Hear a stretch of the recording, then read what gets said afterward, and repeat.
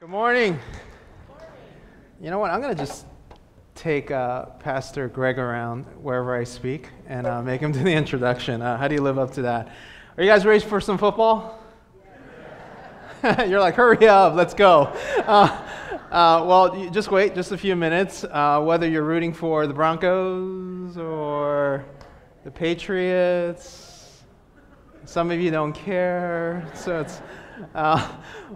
just for a few minutes, I want to share with you a little bit. Our family, we've been here since July, and it's been a wonderful time just to sit and be with God's people and not only learn more about Him, but figure out ways to integrate the principles that are being shared here into our lives. And I thought it would be appropriate, given what weekend this is that we start talking a little bit about what it means to have bold dreams. And the last couple of weeks, Pastor Gary, and he talked about and he set us up about potential signs of what's happening towards the end of history. And in the midst of that, he made this point that it's not just about selling everything and then just, world's going to end anyway, so let's just go ahead and let's rack up our credit card bills. And he talked about really the wisdom of saying, look, it may or may not happen in the near future. But what's certain is that Jesus will one day return. And in light of that, we ought to live our lives in such a way, knowing that we really don't know when life is going to end, whether or not He comes back in the next several years. So I want to talk to you about bold dreams. And I thought there was a man who's known for his dream speech. Do you know who I'm talking about? And I think most of you know is Dr. King. And I want you to listen and take it way back. And I was showing this video clip to my 6-year-old daughter yesterday afternoon, and she was listening to his dream, and she, I guess, had learned a little bit at school about what it was like during that time. And she said, "Daddy, did you know that people couldn't even share the same drinking fountain?" And I asked her, "Do you think that was right?" And she's like, "No." And for her, she could not fathom a world in which people would do such things. Listen to the dream of an incredible man, an incredible leader, Dr. King. I have a dream that one day this nation will rise up and live out the true meaning of its creed. We hold these truths to be self-evident, that all men are created equal. I have a dream that one day on the red hills of Georgia, sons of former slaves and the sons of former slave owners will they be able to sit down together at the table of brotherhood. I have a dream. My 4 little children will one day live in a nation where they will not be judged by the color of their skin, but by the content of their character. I have a dream today.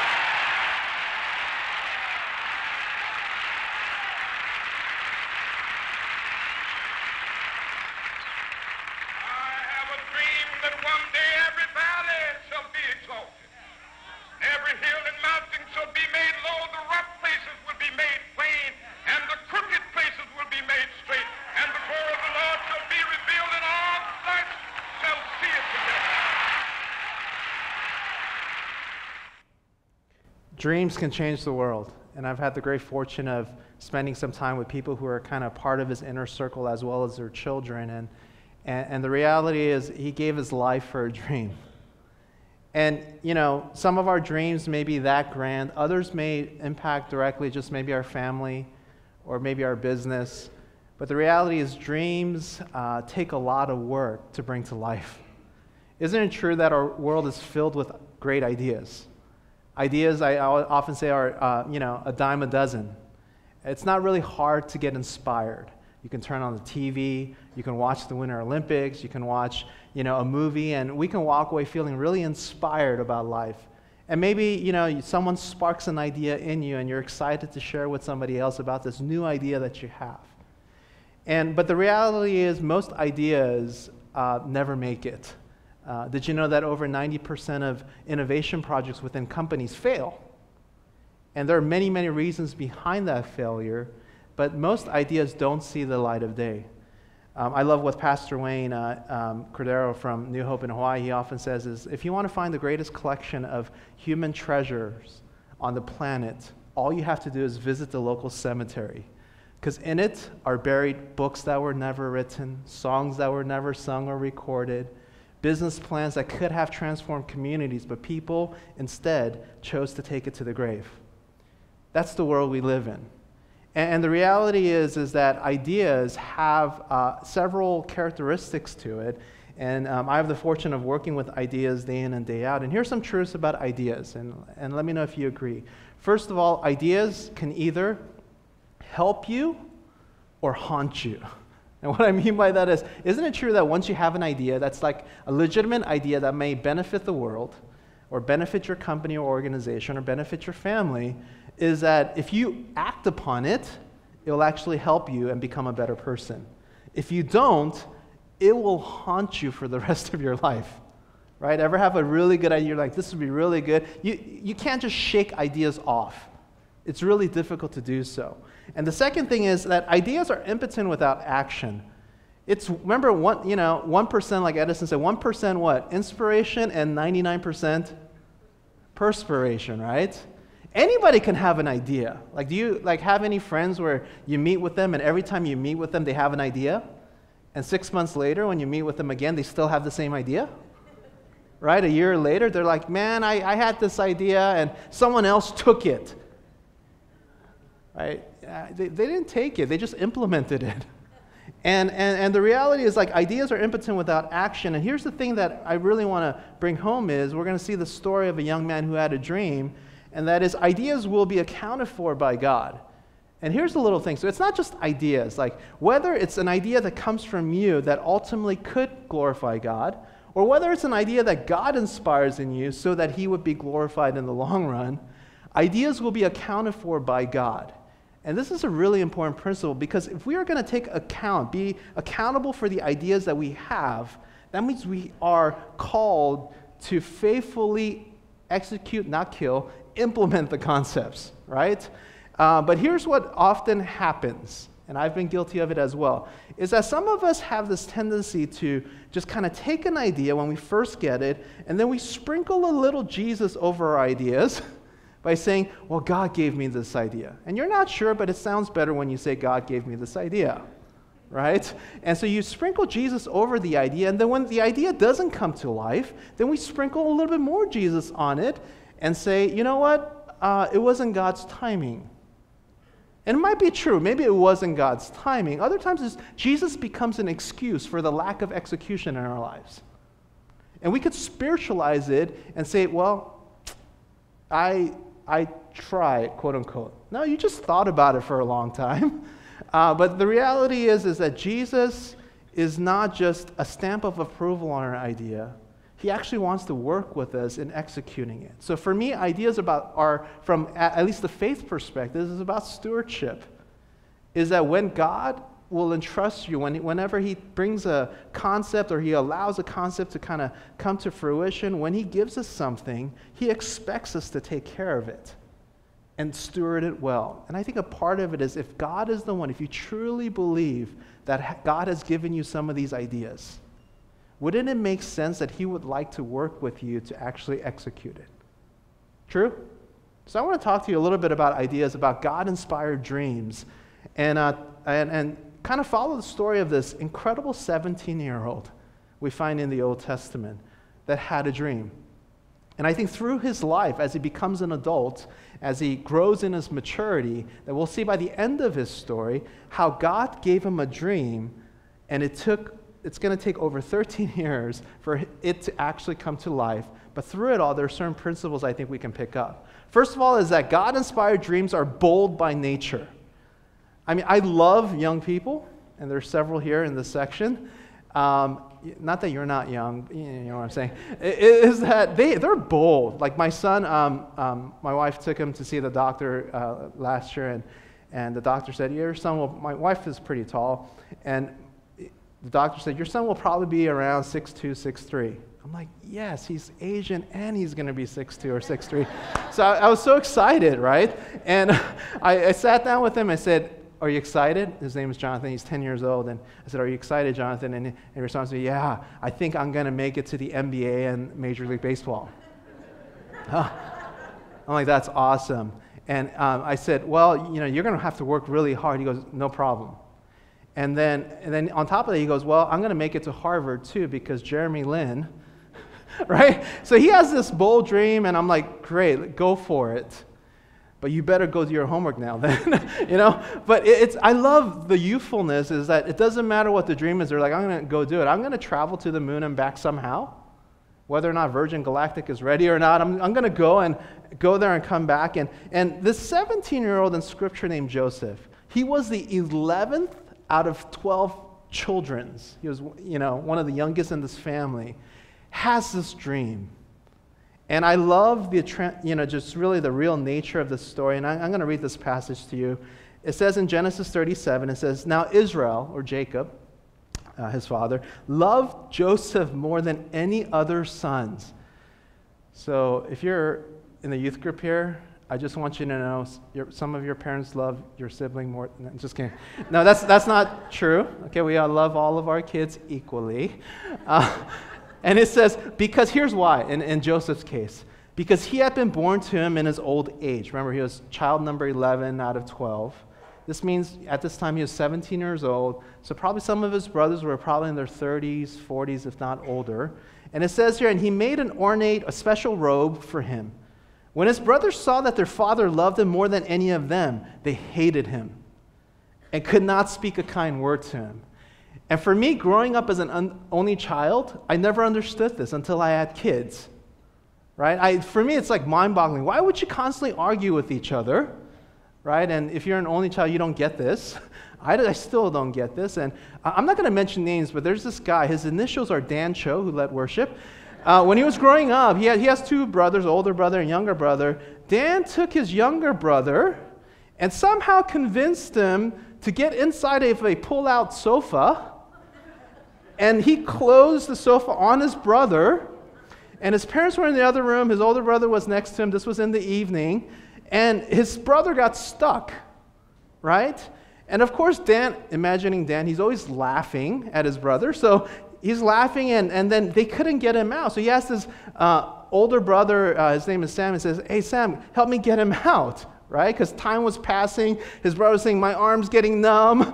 And his older brother responds to him and says, you're an idiot. Just whatever.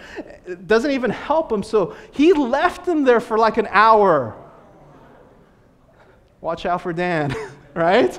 And finally, because he was in so much pain, he went and got his parents and they got him out. So siblings do that. Right? And in this case, they hated him. They couldn't even speak one kind word to him. So this was the relationship. So here's what happens. Joseph had a dream, and when he told it to his brothers, they hated him all the more. Here's why. He said to them, listen, come here, guys. Come here. I can imagine them all gathering around him, and he says, listen to this dream I had. We were binding sheaves of grain out in the field when suddenly my sheaf rose and stood upright. It kept going up and up and up and up and up and up and up, while your sheaves gathered around mine and bowed down to it. Okay, just keep in mind, side note, he's 17 years old. This is what 17-year-old boys do. Okay, probably lacks tact. It's not the great method. He didn't have coaching. He didn't have anything. His brothers said to him, do you intend to reign over us? Will you actually rule us? And they hated him all the more because of his dream and what he had said. Then he had another dream, and he told it to his brothers. Listen, he said, I had another dream. And can you imagine them rolling their eyes, and they're like, we're going to kill you soon. And this time, the sun and the moon and the 11 stars were bowing down to him. Now he's like bringing his parents into the picture, right? Mom, dad, and the other stars. And it says, when he told his father as well as his brothers, because he lacks tact, his father rebuked him and said, what is the dream you had? Will your mother and I and your brothers actually come and bow down to the ground before you? His brothers were jealous, but interesting, his father kept the matter in mind. Here's the thing is that dreams that God inspires in you may sound ridiculous and incredibly bold. It may make you feel like you're arrogant for even sharing it. But if it's God-inspired dreams, I want you to know God-inspired dreams are usually bigger than what you ever hoped or dreamed about. But here's the thing, when God-inspired dreams or any ideas that are starting to get to the execution phase, is really that God-inspired ideas are primed for resistance. That's the nature of ideas. Once you get going with a new idea, you're bound to face resistance. That's a guarantee, pretty much. This is what happens. So a little bit later in the story, Jacob sends Joseph to go check how his brothers are doing in the field. So as he's approaching them, this is what they say. "Here comes the dreamer," they said to each other. So now he has a name. "We're going to call you the dreamer. Come now," because we're a loving family, "let's kill him and throw him into one of these cisterns and say that a ferocious animal devoured him. Then we'll see what comes of his dreams. Let's see if he can dream after he dies." Siblings are so loving, you know? And this passage in Genesis 37, 19 through 20, what comes out of it is Joseph meets incredible resistance at an extreme level where his brothers are like, "You are going to bring shame to this family, so it's probably better to have you dead than to embarrass our name." There's some cultural dynamics that are happening here, not just straight hatred, but the fact that in that culture, when you live a particular life that brings shame to the rest of the family, it just hurts and kills the name of the family. And so as a result, they sell him to the Ishmaelites. They sell him, and because of that, he is orphaned at the age of 17. And I think sometimes when we read scripture, we just kind of pass by. But think about it. Some of you may have a 17-year-old. Can you imagine if they were today sold into modern-day slavery without you knowing, through some fictitious story that somebody else makes up? And secondly, he is literally enslaved, and he's sold to a family that buys him. It's pretty intense, right, when you put yourself in the story. But here's the reality. When God inspires a dream, there's bound to be resistance. It may not be this extreme, but there's going to be lots of resistance. One of the reasons that sometimes innovation fails within companies is because the culture is not ready for it. I had the distinct privilege of meeting the head of innovation at GE with a couple other people, and we were having dinner, and we were talking about some of the struggles like a large company like GE does. When they innovate, it takes a long time for innovation to be implemented. But he made a great point, is that many companies, the reason that innovation fails, like a new project or a new business unit fails to launch properly, is because, often it takes 3 to 4 years to launch something. And sometimes after year 2, the director of the project makes a lateral move to another department. And the new person coming in just is not passionate about it like the former person was. And so there are certain cultural dynamics that can kill ideas and innovation. Other times it's just us. Did you know there's this part of your brain that is sometimes referred to as the lizard brain? It's this part of your brain that kicks in when you feel threatened. And you'll do everything in your power not to, get killed, if you will. For example, this part kicks in when you have an idea and you go to a supervisor and you want to tell them, "Hey, I have this new way of doing something." And yet some part of your brain and your mind, some ideas come out that are totally irrational. Things like, your idea is not good enough. You'll get fired if you share that idea. It's not going to turn out right. People are going to laugh at you because they think it's really not great innovation anyway. And chances are is probably over 95% of those reasons that you come up with are irrational. Isn't it true that when we try to encourage somebody else with their idea, we're incredibly optimistic, right? "Oh, you can do it.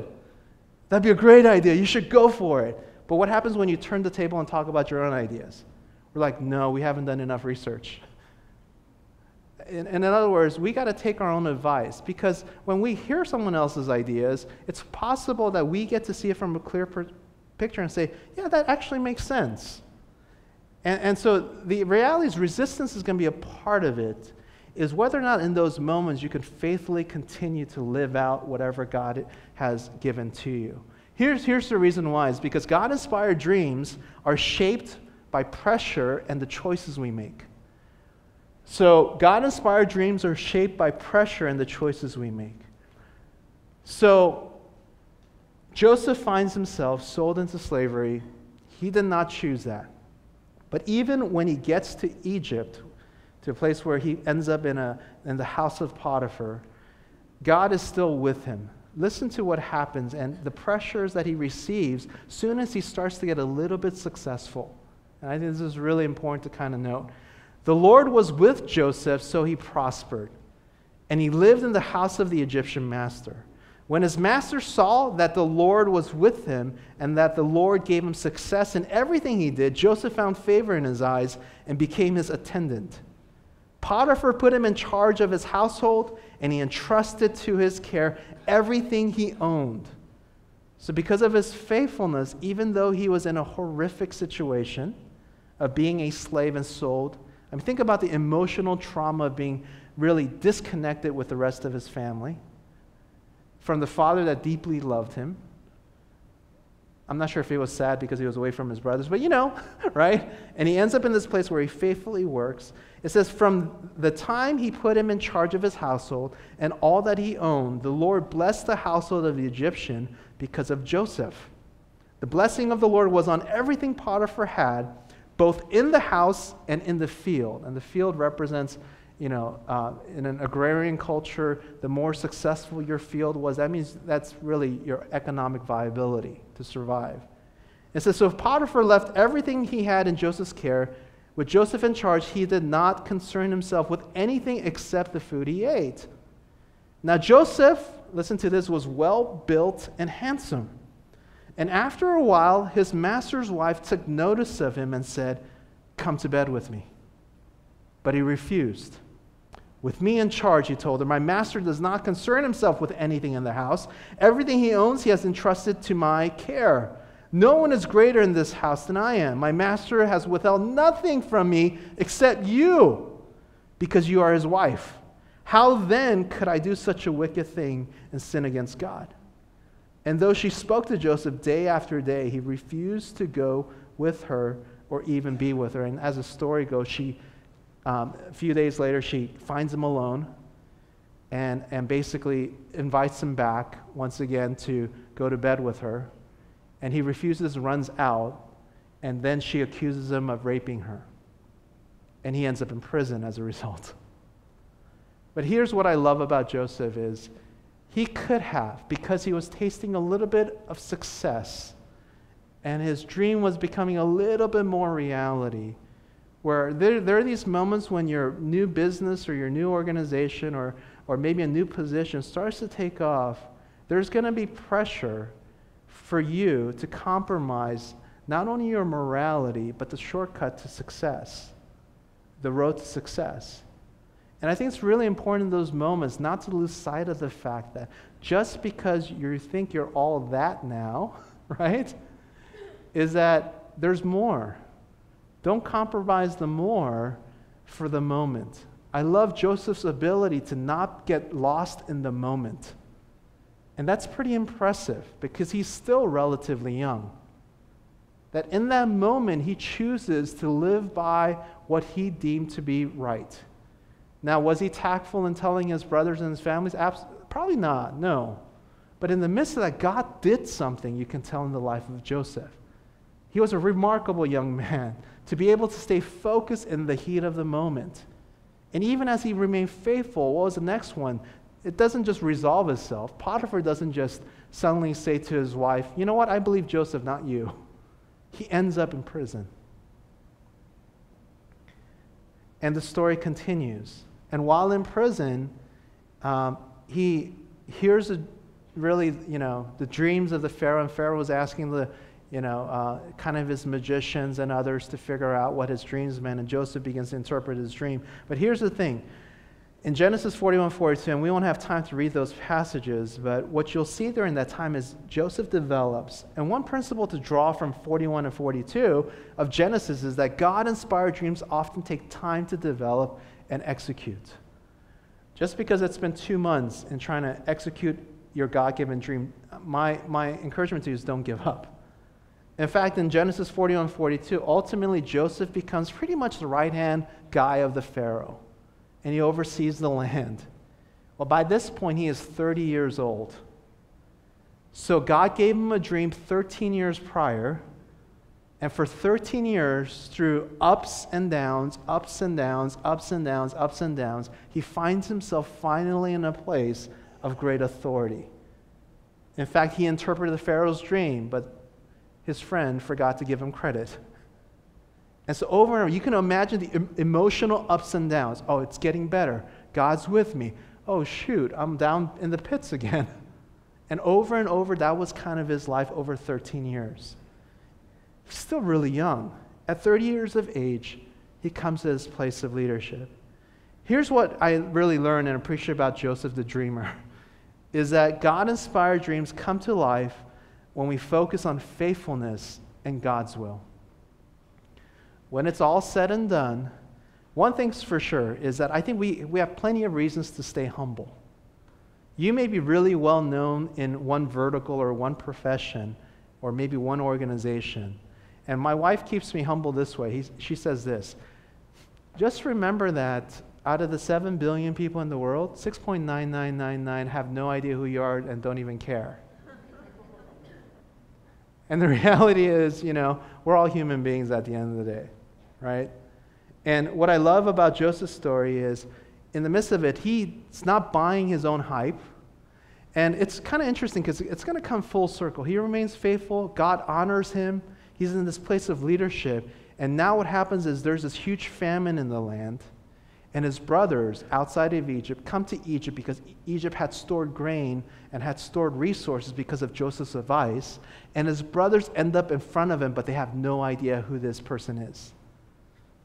I mean, do you ever watch movies and the bad guys eventually find themselves in a position where they're going to get justice, right? And this is, remember, sibling, right? And so his brothers find themselves in Joseph's court. And Joseph places an object in their bag because he tells them, go back to your father and tell him X, Y, and Z.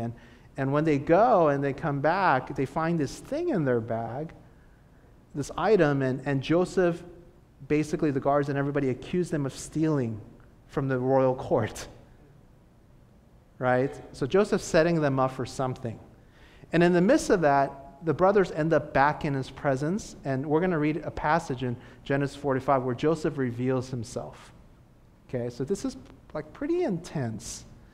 And Joseph, it says here, then Joseph could no longer control himself before all his attendants, and he cried out, because it was getting to him. He wanted to let his brothers know who he was.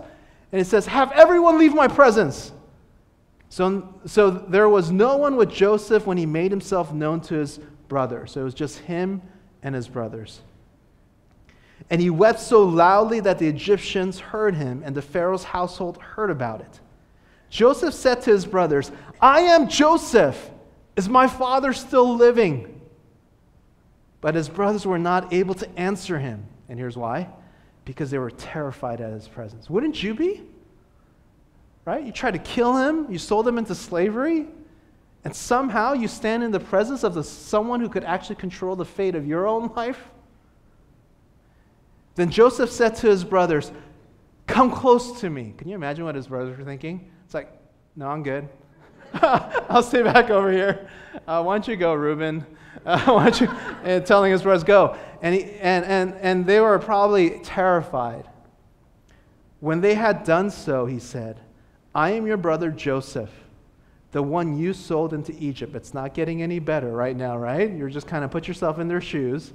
You're like, oh, shoot, he remembers. And now do not be distressed and do not be angry with yourselves for selling me here, because it was to save lives that God sent me ahead of you. Remember, he's only about 30 years old. Incredible wisdom. He's experienced a whole lifetime of pain and struggle. And he has an opportunity to get back at the ones who caused the pain. In fact, in Jewish oral and written tradition, they refer to this passage as the prime example of what it means to have brotherly love. That they would refer to this particular moment in Jewish history to say that's how siblings ought to, once again, dwell in unity. And it says here, so then, it is not you who sent me here, but God. Remember, it's about focusing on faithfulness and whose will? God's will. He made me father to Pharaoh, Lord of his entire household, and ruler of all Egypt. Don't you want to just take a step back from the story and just go, wow? Isn't it amazing that this young man, that these are the words that came out of his mouth? If it were me, I would have toyed around with my brothers a little bit longer. And what I love is that he focused on faithfulness and God's will throughout the whole thing. And that's what I really respect about Joseph.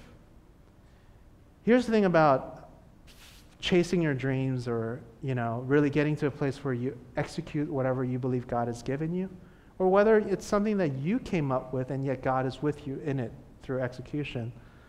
And that is, when we focus on faithfulness, I'm a firm believer that we can't fail. The results of your pursuit may be different from what you had intended it to be, but if you are faithful to God through the process of pursuing your dreams, you will never fail in the eyes of God. And the reality is that the idea you start with is rarely the idea you end up with anyway. What you end up with will be far greater than even the bold ideas you thought you had when we remain faithful to God in the midst of that. And here's what I want to end this message with, and it's just a couple of truths about life. First truth in Scripture that we know in books like James is that life is short. It's kind of like, living here in the South Bay, when you wake up, there's that morning dew, right? The morning fog, the morning mist. It goes away pretty quickly. And life is kind of like that. It's really short. And for some of you, I know I'm still really young. For others, I'm very old. My daughter asked me yesterday, so Dad, does old start when you're over 40? I'm like, no. It starts when you're born, because you're 6 years old. Then I realized, man, I'm picking on a 6-year-old, so I backed off. Okay? But life is short. You just don't know. It's not about how old you are. The fact is, we don't know what's going to happen tomorrow. My parents divorced when I was early, and they both got remarried. And I had a stepbrother, and he was older than me at the time. And he was only 38 years old, and he had a little bit of struggles with a heart condition. And one morning, he just didn't wake up. And that's how he passed away, at a real young age of 38. And what I realized in that moment was that you just don't know. The reality is, if you woke up this morning, just remember that God didn't have to wake you up. That life is short, and it's really in His hands, not ours. And the second thing is that we're not home yet. Hebrews is pretty clear. We're just kind of passing through earth. Ultimately, our rest is in eternity with God. And although that eternity starts now, it's true. It says in John about we are simultaneously living in this world and the world above. That's totally the case. But know that our physical lives here on earth, this is not the end of the story. And if you really believe that life is short and that this ain't home, we have to kind of put things in perspective where we're not solely building our kingdom here on earth. Is that one day this too will end, whether we pass away into eternity or into life with God, or He comes back. But regardless, the reality is I'm not saying don't set up a great future for your kids or your loved ones or your friends, but know that we're not home yet. Don't get too comfortable. At best, this is like staying at like a motel, right? Home is waiting. It'd be silly if you walked around and said, man, isn't this a great motel? They have free continental breakfast, and they have a waffle maker. And when I check out my waffle maker is better than your waffle maker. And it would be silly to say that that's what you really pride yourself about. And some of the things we pursue are solely for the purpose of building stuff here. And fine, you can build stuff here, but know that this ain't it. This is not really the end of the story. It's actually the beginning of a great story. And thirdly is this: if you're still alive, God is not done with you.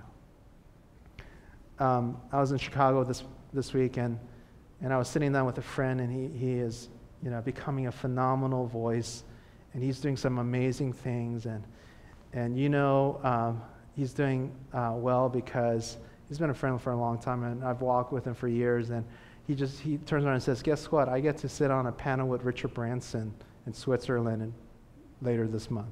I'm like, I hate you. And if you don't know who Richard Branson is, he created the Virgin brand. And we're just kind of talking, but he, for the last couple of years, has gone through hell.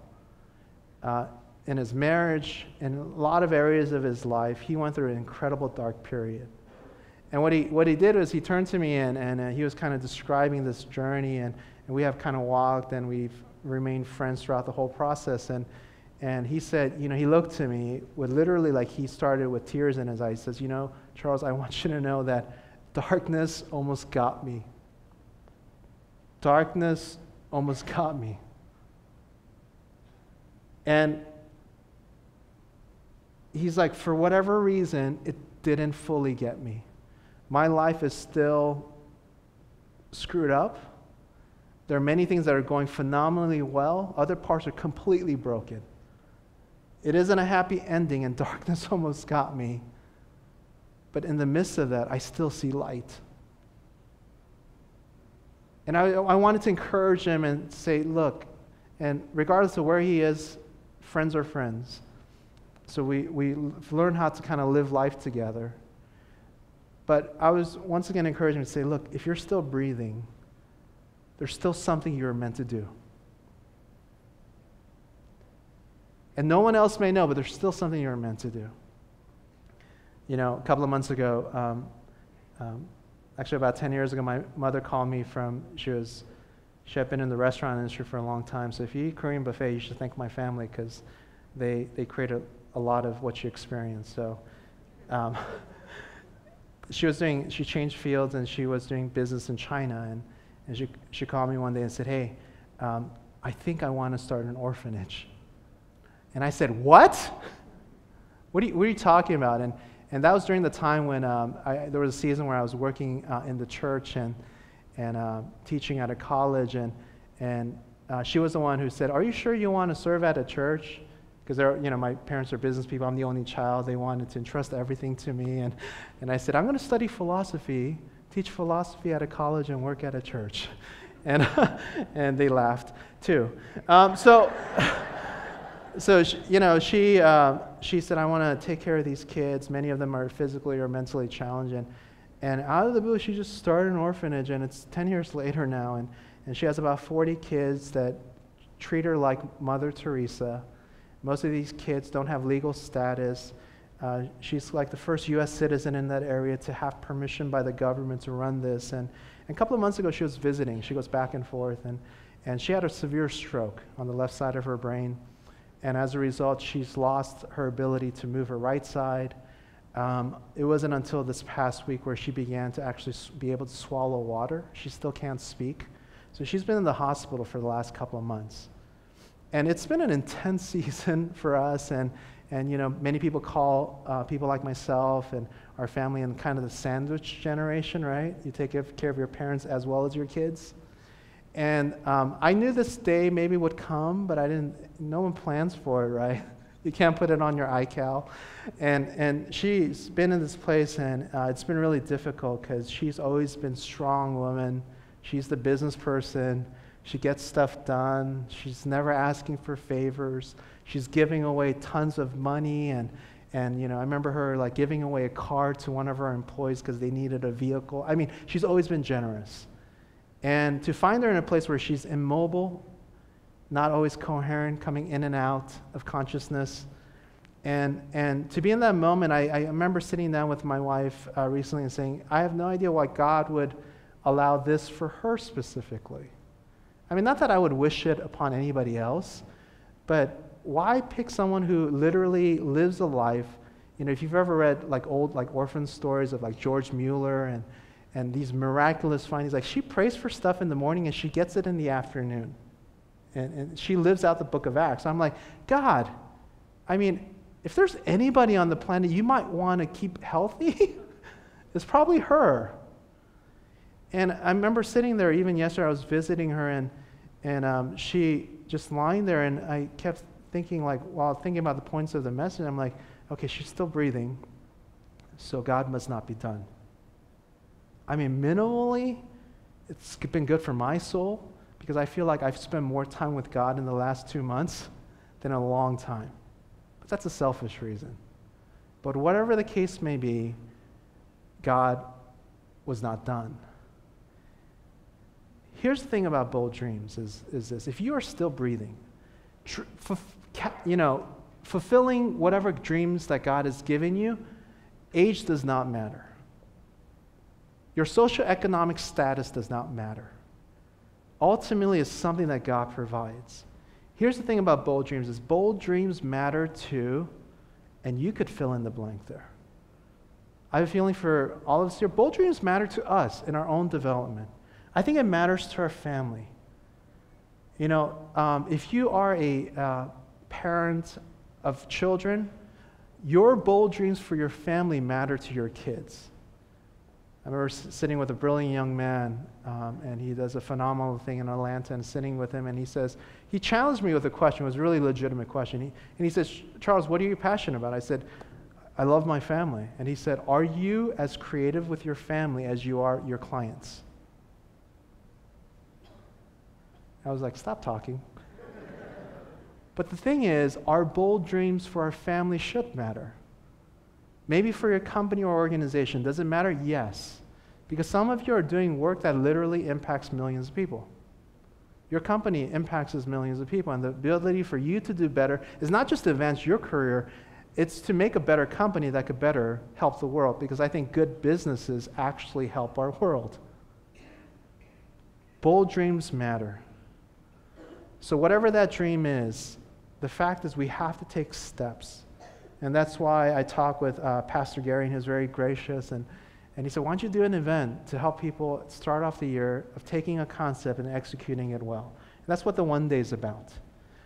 And like they mentioned, none of that comes to me. It's just really, I want to figure out ways to support my mother's orphanage. And then more importantly, in many ways, is that my life mission is to reduce the percentage of people who take their ideas to the grave. Our world needs your ideas. Execute it well. So whatever it is, do little things like write stuff down, and you'll learn principles on how to move thoughts forward.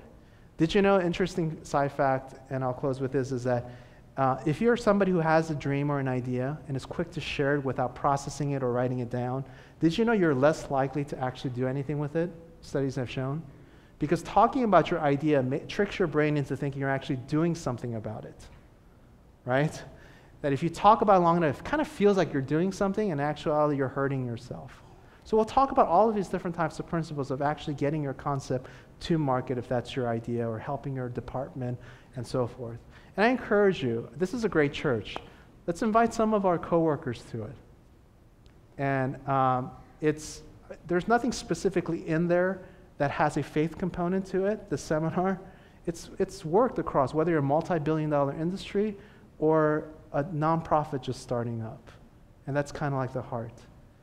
And so here's the thing. I would love for you to not take your dreams to the grave.